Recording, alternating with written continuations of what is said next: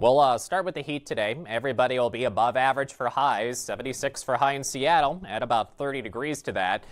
And you have your high in Glasgow, Montana, significantly above average by almost 30 degrees at 105. Everybody else generally basically somewhere in between. Fire weather watches and red flag warnings, they are widespread.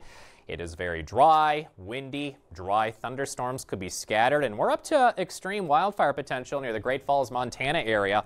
That's as high as that threat level goes. Do not underestimate the wildfire potential. Some hits to air quality and visibility possible due to wildfire smoke as well. And heat advisory, southern Oregon, Boise, and much of Montana, northern Wyoming are noted due to the heat, up to a marginal risk of severe weather as well. Eastern Oregon to Boise to Billings, isolated damaging winds will be possible again with that elevated moisture leading to some thunderstorms.